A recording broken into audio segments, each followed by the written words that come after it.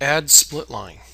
We can add this tool to split a slab or a floor or a roof, and we can split it into different regions. So we can create a split line anywhere we want, and we can adjust those edges to be at different elevations so that we taper the particular floor or roof or slab in any direction. So here I have a floor and some walls. I'm going to select, I'll go up to modify, drag a window over from right to left, and I'll basically do a crossing, and I'm going to eliminate using my filter and just get the floors. Now that I have just the floor, I'm going to go up to my shape editing. I'm going to say add a split line, and now it finds the floor. It has the boundary lines in the corners. Now when I hover over, it asks me to click on a particular spot.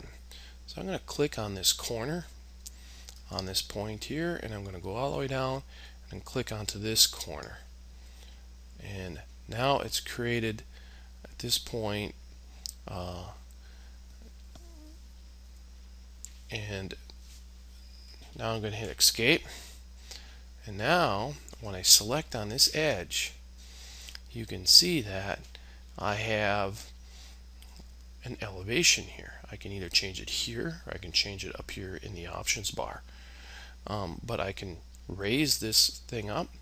I'm going to raise it up quite a bit. I'll go up 6 just for some exaggeration here. I'll hit enter.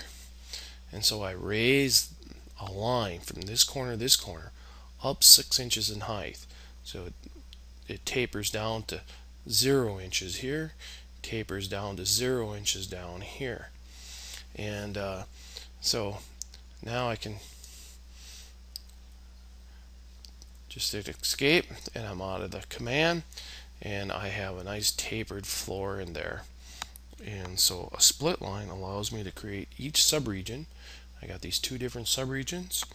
I can grab onto this particular region here, into this floor,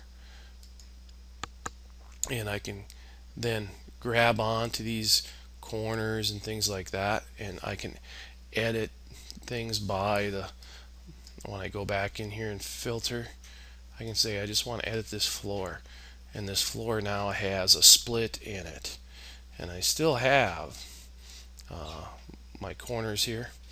I can grab all those things and play with them. I can put in points in here. I can modify it by the edges if I modify my sub elements, etc. So the split allows me to split it into any type of a line to create subregions, which I can alter those subregions.